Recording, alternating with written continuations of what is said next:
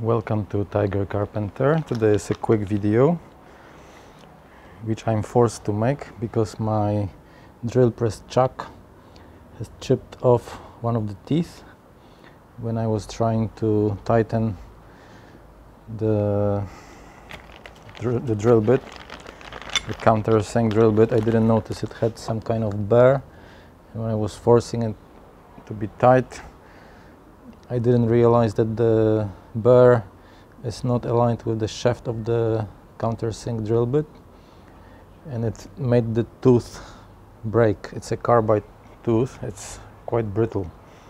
So now we are going to install the replacement chuck, which I believe should be the same. It's 3 to 16 millimeters. So the first problem we have to overcome is to remove the old chuck. So I'm going to remove the table.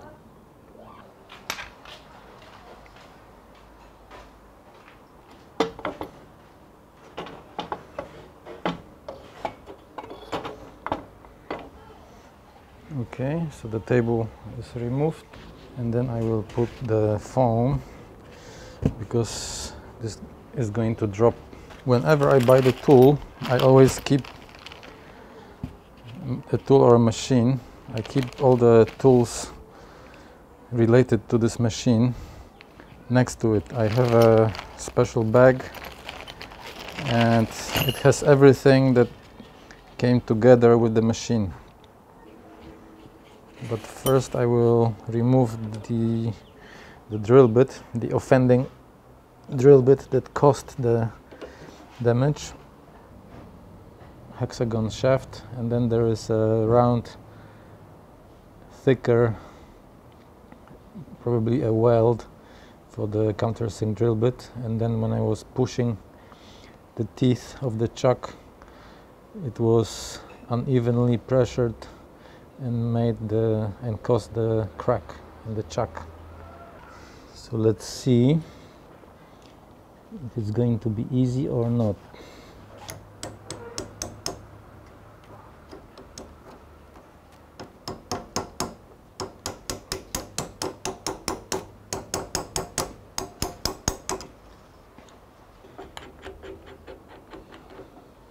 I'm hiding the teeth.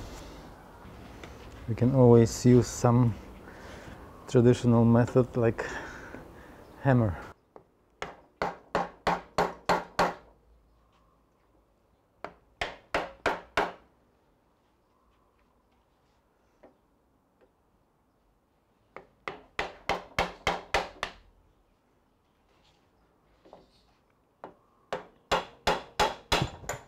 Okay, so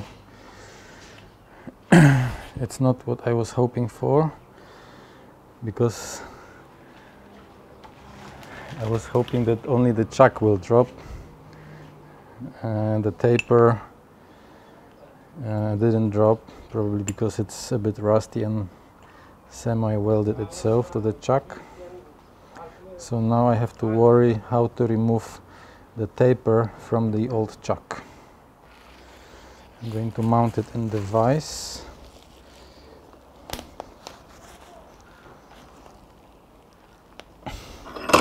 I put some bubble wrap in the floor, expecting the taper to drop, and I will try to knock it out from here.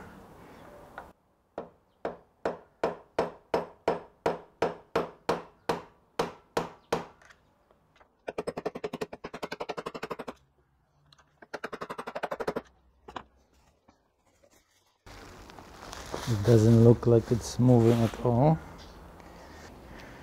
Okay, let's try giving it a tap or a whack.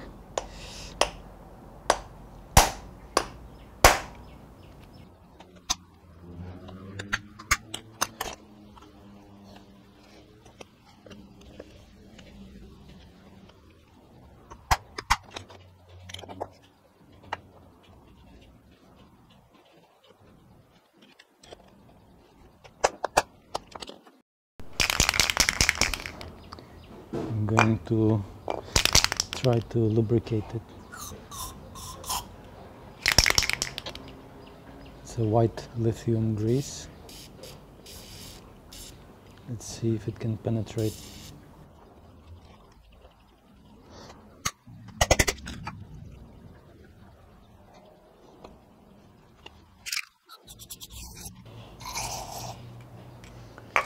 I'm going to wait for a while, let it work.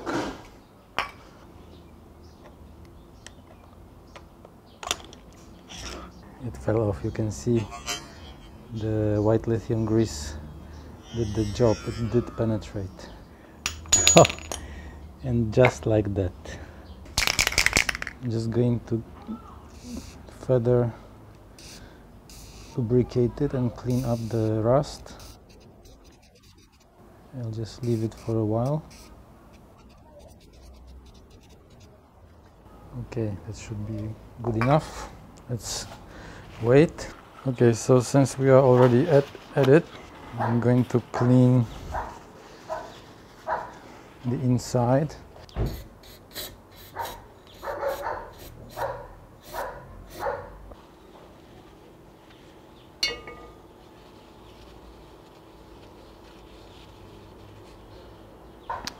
Should there be any debris or dust or whatever, or rust. So this is the taper.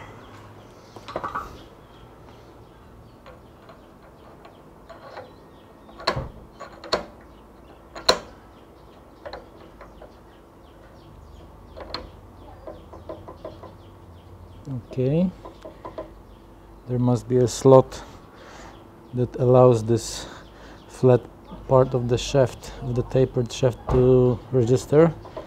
So now it's in. I'm going to lower the table. I'm going to give it a tap.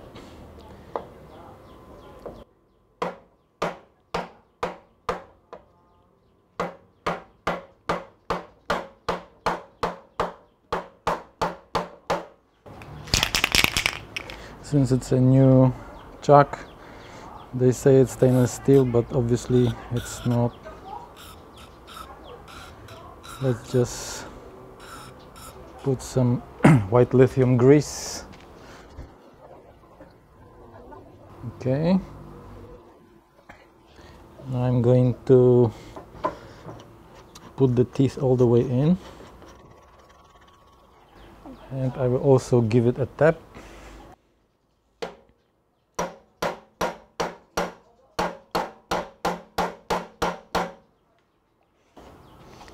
So now I will bring the table higher, and I will use the drill press itself to push it against the table as well.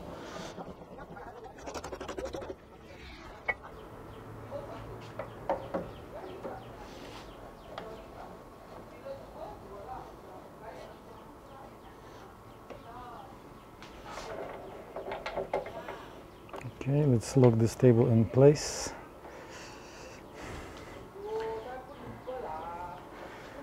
Okay.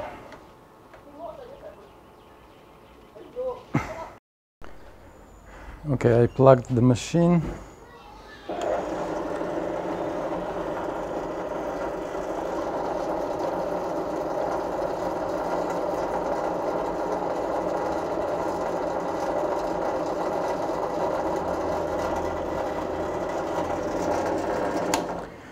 I'm going to put the drill bit in and make a test drill.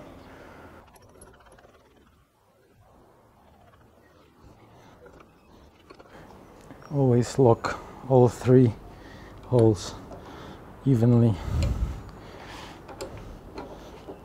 This way you will prevent wobbling and vibrations.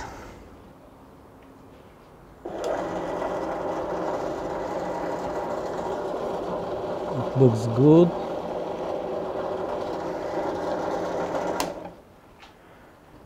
Okay, let's have a look. I have a Japanese square which I verified against the grade 00 square, and it's perfect. So now the table And looks like the drill bit is perfectly perpendicular to the table. I zoomed in.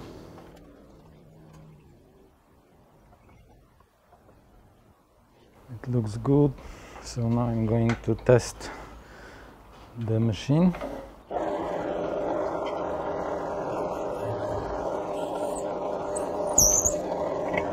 Looks good. So what I will do now, I'm going to put the drill bit into the hole. Check for square.